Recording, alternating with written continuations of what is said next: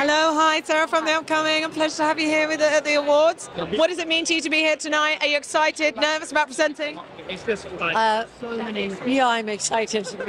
It's very nice to be with the young because the young are the future. And they're also the present, actually. The performances this year have been absolutely exquisite. So I'm thrilled to be with them. And, you know, if you look at awards like this, it's a bit of a barometer of the health of the British film industry, the independent film industry. This is a very exciting moment, wouldn't you say? The British film industry couldn't be in a more healthy state, despite lack of support by the government. I mean, we need much more support. We need to make much more British films because we're so good at it. You know, I work with crews from, you know, everywhere, out in Pinewood to independent films. They're all wonderful people.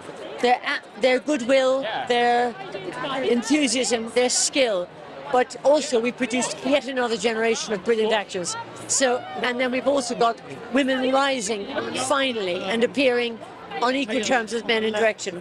So it's a very good moment. And my next point was going to be just seeing the diversity, in particular loads of exciting female filmmakers, the likes of Scrapper, How to Have Sex, really tackling kind of like social realist issues but in a really creative way. Are the films like that very exciting to you?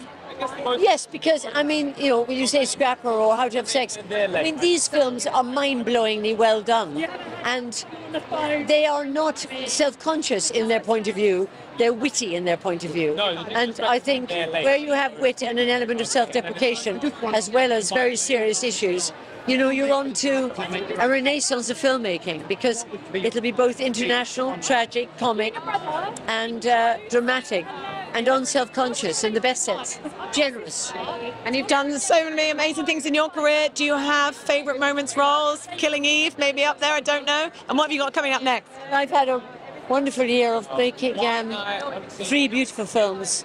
One is IF with John Krasinski that will come out in the spring, and the other is Park Avenue, directed by Gabby Dalal, and more recently I've just made Hot Milk, which is an adaptation of Deborah Levi's book, directed by Rebecca Lankovitz. And I'm really, really pleased that it's independent film awards. That really is really cool, actually, to be asked.